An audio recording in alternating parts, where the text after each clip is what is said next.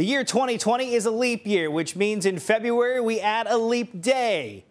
Why is that, though? I think most of us have a general idea what the principles are behind it. Well, 1 year or one trip around the sun takes about 365 days, but it's not exactly 365 days. It's just a little bit more. It's 365.2422 days.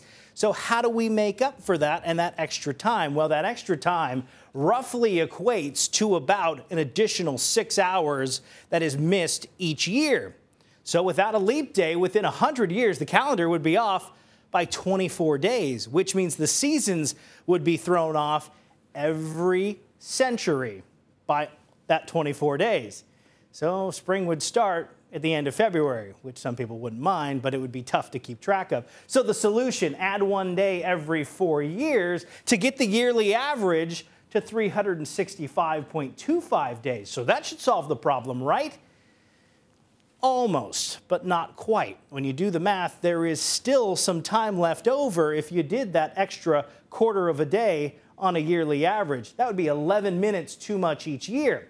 Not a big deal on a yearly basis, but when you start to add that up, the calendar would be off by about 18 hours within 100 years. So we got to do something that gets us a little bit closer to that, and it's another math problem.